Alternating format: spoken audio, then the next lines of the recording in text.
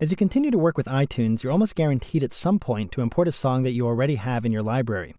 And in some cases, iTunes will dutifully copy that song into your library again, and you'll end up with a duplicate of that song. Now, iTunes 9 is pretty good at detecting an exact copy of a file, so if you try to drag a copy of an existing song into your library, iTunes won't copy it. But there's still always the likelihood that your library contains duplicates of several files, and you'll end up with a duplicate of that song. Now, iTunes 9 is pretty good at detecting an exact copy of a file, so if you try to drag a copy of an existing song into your library, iTunes won't copy it, but there's still always the likelihood that your library contains duplicates of several files. To find your duplicates, choose File, Show Duplicates. iTunes will display any songs that have the exact same name and exact same artist. So now I'm looking at all the duplicate songs iTunes has found because I have my music library selected.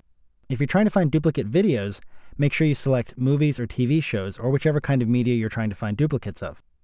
If you want to leave this view of the duplicates, you can click Show All, down here where it says Displaying Duplicates, to go back to your library. But I do want to work with duplicates right now, so let's go back to File, Show Duplicates. And at this point, I need to decide whether I want to keep these duplicates or not, because there may be some reason to keep multiple copies of songs in your library. For instance, this track from Tom Petty and the Heartbreakers, called Don't Come Around Here No More, I have 2 copies of that. But notice that one copy is off his Greatest Hits album, and the other is off the album it originally appeared on, Southern Accents. And I want to make sure that that song stays in place on both albums because I might be listening to one or the other album sometime, and I don't want that track missing from either of them.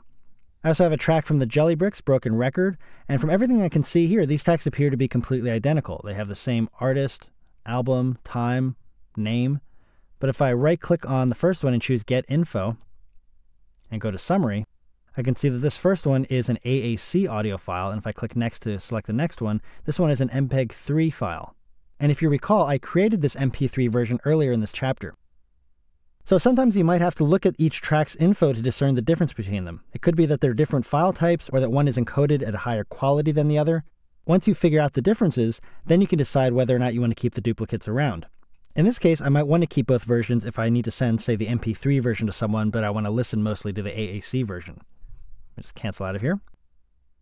Now, in the case of this Ryan Adams song, Come Pick Me Up, these tracks really are identical in every way except one version has album artwork and the other doesn't. Personally, I think this is a legitimate reason to get rid of a duplicate, since I don't think there's a reason to keep the version without the artwork, so I'm just going to select that track and press Delete on my keyboard. iTunes is first going to ask me if I'm sure I want to remove this song from the library.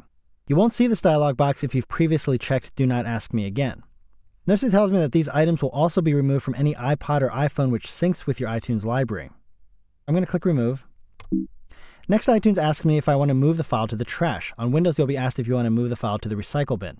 When you remove a file from your library, you're only really removing the reference to that file. The file itself will still sit in your iTunes library folder. You just won't see it listed in iTunes anymore. So I have the choice to keep the file where it is. Maybe it's a file I want to keep a copy of but don't want to see in my library.